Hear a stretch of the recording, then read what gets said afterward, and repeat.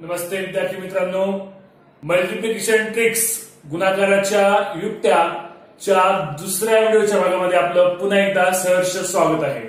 मित्रांनो, मागच्या व्हिडिओमध्ये आपण गुणाकाराच्या जवळपास 6 ट्रिक्स बघितलेल्या आहेत। आजच्या व्हिडिओमध्ये आपण गुणाकाराची 7वी आणि 8वी ट्रिक्स बघणार आहोत। त्यानंतर बघा मित्रांनो, मी पुढच्या व्हिडिओमध्ये भागाकाराचे ट्रिक्स अपलोड करणार आहे। त्यामुळे अजूनही जर तुम्ही आपलं चॅनल सबस्क्राईब केलं नसेल तर आपलं चॅनल सबस्क्राईब करा मित्रांनो, आणि त्याच्यासमोर एक बेल आयकॉन येते, त्या बेल आयकॉनला ऑन करा, म्हणजे ज्या वेळेस मी नवीन व्हिडिओ टाकेल त्यावेळेस मला नोटिफिकेशन प्राप्त होईल। चला मित्रांनो, आपण जाऊया पुढच्या ट्रिक नंबर 7 कडे। बघा मित्रांनो, या ट्रिकचा बघा पहिला एक्झाम्पल बघा 53 गुणिले 57। बघा हे उदाहरण खूप सोपं आहे मित्रांनो, तुम्ही फक्त 5 सेकंदाच्या आत उत्तर काढू शकता। पहिल्यांदा मी तुम्हाला समजावून सांगतो कसं करायचं।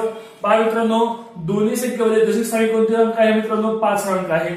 5च्या अंकानंतरची संख्या कोणती आहे मित्रांनो? 6 आहे। बघा 5च्या नंतरची संख्या काय आहे? 6, म्हणून काय करायचं? दशक स्थानचा अंक गुणिले दशक स्थानच्या अंकानंतरची संख्या 6। 5 सेकंद मित्रांनो किती येतं? 30 येतं मित्रांनो। बघा आलेलं उत्तर मी इथे लिहितो मित्रांनो 30। त्यानंतर या दोन संख्येतील एक स्थानच्या अंकाचा गुणाकार करा मित्रांनो। बघा 3 गुणिले 7, 7 त्रिक 21। आलेलं उत्तर कुठल्या मित्रांनो? 30च्या पुढे लिहा मित्रांनो। झाला आपला गुणाकार। विदिन 5 सेकंड मध्ये तुमचं उत्तर येईल मित्रांनो। बघा खूप सोपं आहे, परत एकदा मी समजावून सांगतो। बघा मित्रांनो, काय करायचं तर दोन्ही संख्येतील दशक स्थानचा अंक घ्यायचा मित्रांनो। बघा दशक स्थानी दोन्ही संख्येमध्ये 5 अंक आहे। 5च्या पुढची संख्या काय आहे मित्रांनो? 6 ही संख्या आहे। 5 × 30, आलेलं उत्तर मी इथे लिहिले बघा मित्रांनो। त्यानंतर दोन्ही संख्येतील एक स्थानचा अंक बघा 3 आणि 7, 3 आणि 7 चा गुणाकार केला 21 आलं। आलेलं उत्तर मी काय केले? पुढे लिहिले आणि आपला गुणाकार झाला। फक्त आणि फक्त 5 सेकंदामध्ये तुमचं उत्तर येईल मित्रांनो। बघा मी दुसरं उदाहरण पण सोडून दाखवते। तर बघा मित्रांनो, दोन्ही संख्येमध्ये दशक स्थानी कोणता अंक आहे? 4 चा अंक आहे। 4च्या पुढची संख्या काय आहे मित्रांनो? 4 गुणिले 5 बरोबर 20। हे आलेलं उत्तर इथे लिहा मित्रांनो, 20 मी इथे लिहिलं। समजतंय? त्यानंतर एक स्थानच्या अंकाचं काय करायचं मित्रांनो? गुणाकार करा। 24 मी तर समोर लिहितो बघा मित्रांनो। झालं। तुम्ही कॅल्क्युलेटरवर चेक करून बघू शकता मित्रांनो, हेच उत्तर येईल। बघा पुढचं एक्झाम्पल बघा, मी 5 सेकंदाच्या आत करून दाखवतो। मी आता स्टेप्स लिहित नाही, डायरेक्ट करतोय बघा मित्रांनो। 3च्या पुढची संख्या मित्रांनो आहे 4, 3 × 4 12। त्यानंतर एक स्थानच्या अंकाचा गुणाकार 9 × 1 = 9। 9 × 1 = 9 हे 1 = 0 असं लिहायचं मित्रांनो। काय येणार आहे मग? 1209 काय असणार त्याचं उत्तर असणार मित्रांनो। एकदम सोपी ट्रिक आहे मित्रांनो। तुम्हाला या ट्रिक्स पहिल्यांदाच मराठीत आपल्या युट्यूब चॅनल द्वारे घेऊन येत आहे मित्रांनो। त्यामुळे अजूनही आपल्या चॅनलला तुम्ही सबस्क्राईब केलं नसेल तर लगेच खाली लाल नावाचं अक्षरामध्ये सबस्क्राईब लिहिलंय तिथे बटन दाबून सबस्क्राईब करा मित्रांनो। आता बघूया ट्रिक नंबर 8। मित्रांनो, ट्रिक नंबर 7 मध्ये शेवटचे उदाहरण आपण सोडून बघूया मित्रांनो। ह्या ट्रिक्स मध्ये मात्र 2 कंडिशन असल्या पाहिजेत। 2 कंडिशन जर फुलफिल करत असेल दिलेल्या संख्या तर त्या पद्धतीची ट्रिक आपल्या होते। ती 2 कंडिशन कोणत्या बघा मित्रांनो? तर 2 कंडिशन, पहिली कंडिशन आहे दशक स्थानचा अंक समान असला पाहिजे। दशक स्थानचा अंक कसा असला पाहिजे मित्रांनो? समान असला पाहिजे। याच्या अगोदरच्या तुम्ही तिन्ही उदाहरणामध्ये बघा दशक स्थानचा अंक कसा आहे? समान अंक आहे। त्याचबरोबर मित्रांनो दुसरी कंडिशन काय आहे याच्यामध्ये? तर दुसरी कंडिशन असे एकक स्थानचा अंक, दोन्ही संख्येतील एक स्थानच्या अंकाची बेरीज काय पाहिजे? एकक स्थानच्या अंकाची बेरीज 10 आली पाहिजे मित्रांनो। तर आणि तरच ही ट्रिक आपल्याला हे मित्रांनो। इतर वेळी गुणाकार करता तुम्ही मागच्या व्हिडिओच्या पार्टमध्ये 6 ट्रिक्स आहेत, त्या 6 ट्रिक्स अप्लाय करू शकतात। बघा पहिली कंडिशन काय? दशक स्थानचा अंक कसा असला पाहिजे? समान असला पाहिजे। बघा इथं पण 6 आहे आणि इथं पण 6 आहे। आणि एकच स्थानच्या अंकाची बेरीज, एकच स्थानच्या अंकाची बेरीज काय असली पाहिजे मित्रांनो? 10 असली पाहिजे। तेव्हा आणि तेव्हाच ही तुम्हाला या प्रकारची ट्रिक्स तुम्हाला अप्लाय करता येईल। बघा मित्रांनो, शेवटचं उदाहरण या ट्रिकद्वारे आपण सोडून घेऊया। बघा मित्रांनो, 6च्या पुढील संख्या काय आहे? 7। 6च्या पुढील संख्या 7, 6 × 7 करा, 6 × 7 = 42। मी तर 42 लिहिलं मित्रांनो। त्यानंतर एक स्थानच्या अंकाचा गुणाकार करा मित्रांनो।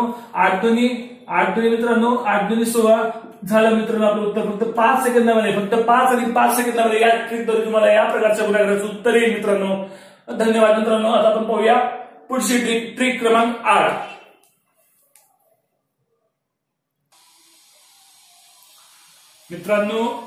मित्रांनो कालच्या व्हिडिओमध्ये मी प्रॉमिस केलं होतं की तुम्हाला 3 अंकी गुणिले 3 अंकी या संख्येचा गुणाकार ट्रिक्सद्वारे शिकवेल मित्रांनो।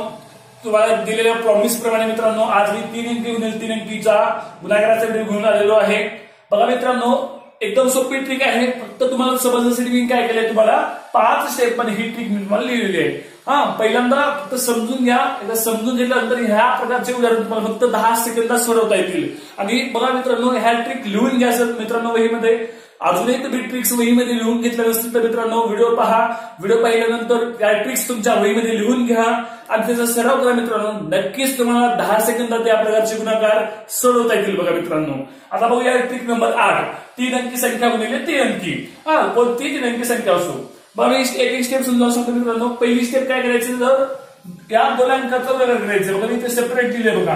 पहिल्यांदा या 2 अंकाचा गुणाकार बे हा आलेला गुणाकार मी उत्तरामध्ये लिहिला मित्रांनो डायरेक्ट. त्यानंतर बघा मित्रांनो दशक स्थानचा अंक आणि एकक स्थानचा अंक, एकक स्थानचा अंक आणि दशक स्थानचा अंक म्हणजेच काय करायचंय, क्रॉस मल्टिप्लिकेशन करायचंय. तितकंच गुणाकार करायचंय. बघा 8 एक 8, 5 दुनी 10 यांची बेरीज करा मित्रांनो. 10 8 18. बघा मित्रांनो 8 आपल्याला इथे लिहायचंय, 8 इथे लिहायचंय. बघा 8 मी इथे लिहिलं. एक काय आलं मित्रांनो, एक हातच्या आला, एक कॅरी आला मित्रांनो.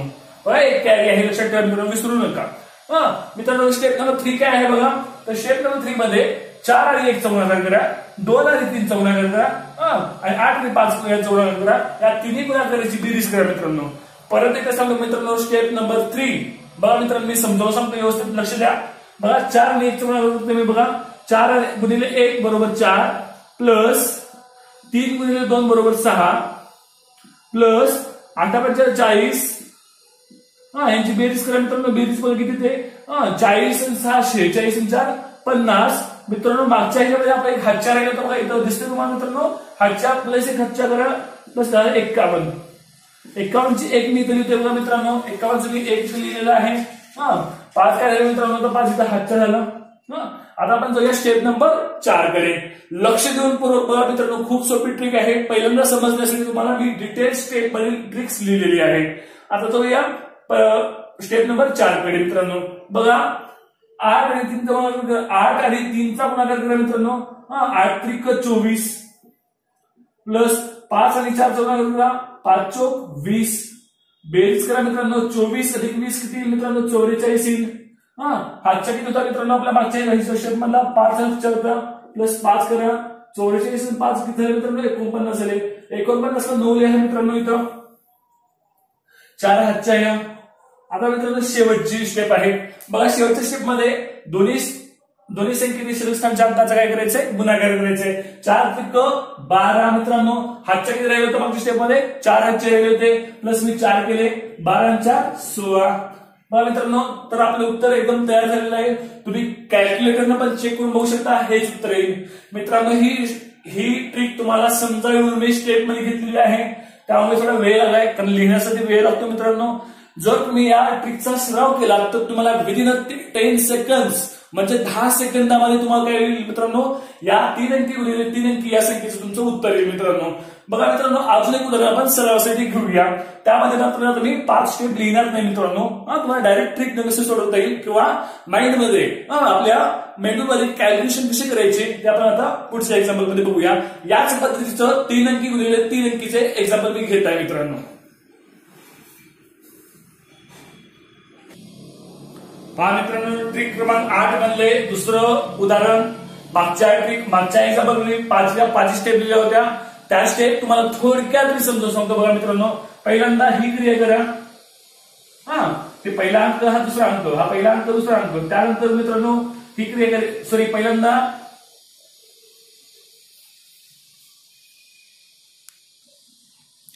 पहा मित्रांनो ट्रिक क्रमांक 8 मधलं दुसरं एक्झाम्पल. मागच्या एक्झाम्पल मध्ये मी 5 स्टेप डिटेल तुम्हाला लिहून समजावून सांगितल्या होत्या. आता बघूया डायरेक्ट आपल्याला मेंदूमध्ये कॅल्क्युलेशन कसं करायचं आणि डायरेक्ट आन्सर कसं लिहायचं आपण बघूया. त्याच्या अगोदर आपण थोडं रिवाइज करूया मित्रांनो. बघा आपण काय केलं होतं, तर पहिल्यांदा या दोन संख्यांचा गुणाकार केला होता मागच्या एक्झाम्पल मध्ये, म्हणजे उभी रेष ओढली बघा मित्रांनो. त्यानंतर काय केलं होतं मित्रांनो, या 2 संख्यांचा गुणाकार केला होता आणि या 2 संख्यांचा गुणाकार केला होता आणि त्यांची मी बेरीज केली होती. बरोबर आहे मित्रांनो. त्यानंतर बघा नंतरच्या स्टेप मध्ये काय केलं होतं, बघा तिसऱ्या स्टेप मध्ये या 2 संख्यांचा गुणाकार केला होता, या 2 संख्यांचा आणि या 2 संख्यांचा, आणि त्यांच्या व्याख्येमध्ये या 2 संख्यांचा गुणाकार मिळवला होता. बघा म्हणजे मी अशा पद्धतीने स्टेप लिहिते बघा मित्रांनो. समजते तुम्हाला. त्यानंतर चौथ्या स्टेप मध्ये काय केलं होतं मित्रांनो, या 2 संख्यांचा गुणाकार आणि या 2 संख्यांच्या गुणाकाराची बेरीज केली होती बघा. मी याला असं क्रॉस मध्ये लिहितोय. आणि 5व्या स्टेप मध्ये काय केलं होतं, शीर्षस्थानच्या अंकाचा गुणाकार केला होता मित्रांनो. आता हा पॅटर्न मित्रांनो लक्षात ठेवा आणि माइंड मध्ये आपण आपला हा पॅटर्न लक्षात ठेवून कॅल्क्युलेशन कसे करायचे आपण बघूया. फक्त मी तुम्हाला हातच्या समजण्यासाठी मी तुम्हाला हातच्या इथे मात्र लिहित जाईल बघा मित्रांनो. बघा मित्रांनो पहिली स्टेप 7 35 ला 5 हातच्या लिहितील मित्रांनो. दुसरी स्टेप काय बघा मित्रांनो क्रॉस 2 गुणिले 7 आणि 6 गुणिले 5 7 गुणिले 14 6 पंचे 30 आणि 14 मित्रांनो 44 हातच्या किती आले होते मित्रांनो 3 आले होते 44 आणि 3 झाले बघा मित्रांनो 48 चे 8 मी लिहिले मित्रांनो 4 परत हातच्या आले. त्यानंतर बघा मित्रांनो तिसरी स्टेप बघा हा तिसरा पॅटर्न मध्ये बघा 7 गुणिले 8 7 56 5 1 5 56 अधिक 5 61 साइन 2 12 बघा मी इथे लिहितो वाटलं मित्रांनो तुम्हाला समजण्यासाठी 8 गुणिले 7 56 8 गुणिले 7 त्यानंतर 5 गुणिले 1 बरोबर 5 ह्या मधल्या संख्येतून साइन 2 12 या सगळ्यांची बेरीज करा बघा मित्रांनो. सगळ्यांची बेरीज करतोय बघा मी 6 5 11 2 13 3 हातच्या 1 5 1 6 6 1 7 हातच्या किती राहिले मित्रांनो मागच्या मध्ये आपल्या हातचे 4 राहिले होते हातचे 4 मिळवले मी परत एकदा 73 77 राहिले मित्रांनो. मी 7 इथे लिहितोय 7 इथे लिहिले हे गोल केलेले हातचे आहे मित्रांनो 7 मित्रांनो ही स्टेप झाली. आपण पुढची स्टेप कडे बघूया. बघा 8 आणि 6 चा गुणाकार करायचा आहे आणि 2 आणि 1 चा गुणाकार करायचा आहे. दोन्हीचे गुणाकारांची काय करायची मित्रांनो बेरीज करायची आणि त्यामध्ये हा 7 हातच्या मिळवायचा आहे. बघा 6 8 48 2 2 1 2 48 2 50 आणि हातचे असलेले 7 57 झाले मित्रांनो. 7 ला 7 लिहिले मी हातच्या परत 5 काहीतरी हातचे 5 गोल करून लिहिलेले आहेत. त्यानंतर बघा शेवटची स्टेप मित्रांनो 8 1 8 8 आणि 5 मित्रांनो 8 आणि 5 13 मित्रांनो झाला आपला गुणाकार. मित्रांनो लक्षात आली ट्रिक. बघा अजून एकदा समजली असेल तर मागच्या एक्झाम्पल मधल्या स्टेप्स बघा मित्रांनो. त्या स्टेप्सचं मी काय रूपांतर पॅटर्न मध्ये केलं आहे. पॅटर्न मध्ये रूपांतर करून काय केलं मित्रांनो तुम्हाला हे वगैरे सोडून दाखवलेलं आहे. मित्रांनो समजलेली ट्रिक. जर ट्रिक समजली असेल तर मित्रांनो नक्कीच आपल्या व्हिडिओला लाईक करा. तुमच्या सर्व मित्रांबरोबर तुमच्या सर्व विद्यार्थ्यांबरोबर हा व्हिडिओ शेअर करा मित्रांनो आणि आपल्या चॅनलला सबस्क्राईब करा अजिबात विसरू नका मित्रांनो. बऱ्याच जणांनी व्हिडिओ पाहिलेला आहे पण सर्व जणांनी अजूनही आपल्या चॅनलला सबस्क्राईब केलं नाहीये. त्यामुळे सर्वांना माझं पुन्हा एकदा आवाहन आहे की तुम्ही आपल्या चॅनल सबस्क्राईब करा. पुढच्या व्हिडिओमध्ये मी भागाकाराच्या ट्रिक्स घेऊन येणार आहोत. जर तुम्ही या चॅनलला सबस्क्राईब केलं तर तुम्हाला भागाकाराच्या ट्रिक्सचा व्हिडिओ जर अपलोड झाला तर त्याची तुम्हाला अपडेट्स तुमच्या मोबाईलवर येत राहतील मित्रांनो. बघा मित्रांनो अजून तुम्हाला एक होमवर्क देतो मित्रांनो. हा होमवर्क तुम्ही स्वतः करून बघा.